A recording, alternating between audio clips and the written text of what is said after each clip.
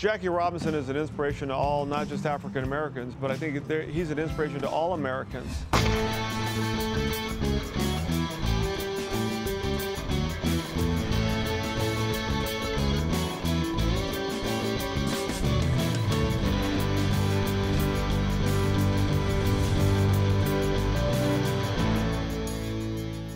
My father grew up in a segregated America. His grandparents were slaves. His parents were sharecroppers. Someone eventually would have done something. They were looking at the Negro League players, but they weren't sure they could actually make it happen or that America would accept it. And finally a person said, who cares who accepts it? This is the right thing to do. And then the rest of it's history.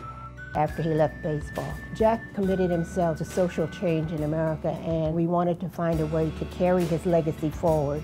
We provide minority scholarships for young people, allow them to develop fully as adults.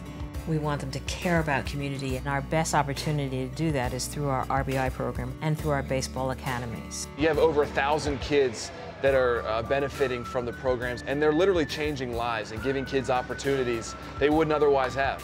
Jack said, life is not important except in the impact it has on the lives of other people.